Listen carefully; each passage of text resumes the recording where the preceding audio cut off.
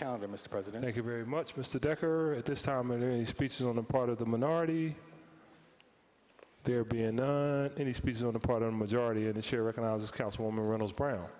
Thank you, Mr. President. On this last Thursday of Women's History Month, I rise with the risk of sounding like a broken record. We're about to close the book on another Women's History Month where we celebrate the achievements of women and highlight the significant work we still have to do.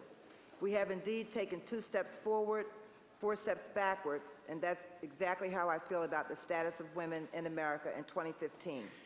Specifically, I'm referring in large part to the embarrassing spectacle we're witnessing from a few Republicans in the United States Senate, where Loretta Lynch, the United States General for the Eastern District of New York, is awaiting confirmation.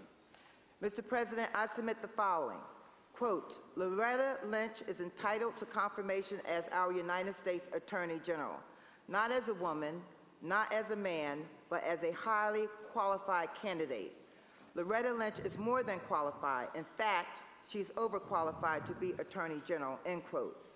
These are not my words. They are the words of Judy Giuliani, former mayor of New York City, former United States prosecutor, and a prominent, respected Republican. Fact, the confirmation process for Loretta Lynch has now lasted as long as the previous 5 Attorney General confirmation hearings combined. I repeat, the confirmation process for Loretta Lynch has now lasted as long as the previous 5 Attorney General confirmation hearings combined. My daughter, after hearing me lecture about a point I wish her to absorb, accept, or act upon, would say, Mom, really? So why is Ms. Lynch's confirmation hearing delayed? Is it because she's a woman? Is it because she's an African-American woman?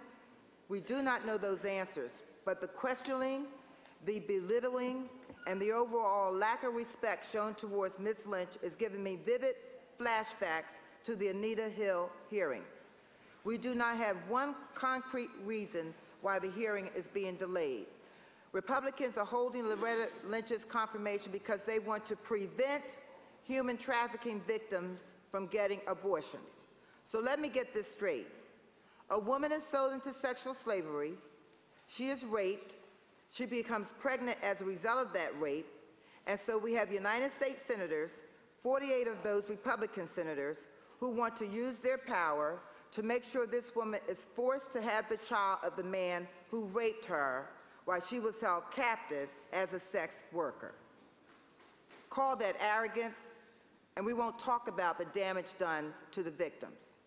A circumstance I am sure not any of those senators would want their daughters to endure. And all of this to prevent an exceedingly credentialed, experienced, qualified African-American woman from making history by serving our country. While this is a disgrace, I would call it typical.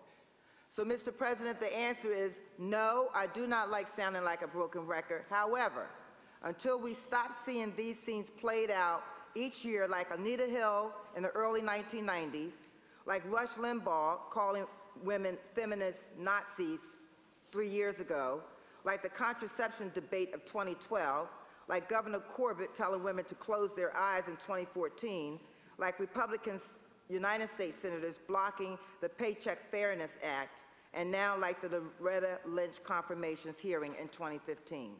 Until these scenes stop playing out on TV screens and in our newspapers, I will continue to speak out, I will continue to speak up, I will continue to speak out often from this chair and use this chair as a platform when it comes to the inequity and inequality too many of our women face across college campuses, in the workforce, and around the world.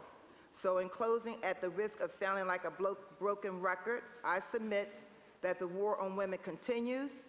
There's a war on women, on your daughter, my daughter, nieces, and daughters in this room. And so, Mr. President, the mission for fairness continues. I thank you, Mr. President. Thank you very much, Councilwoman.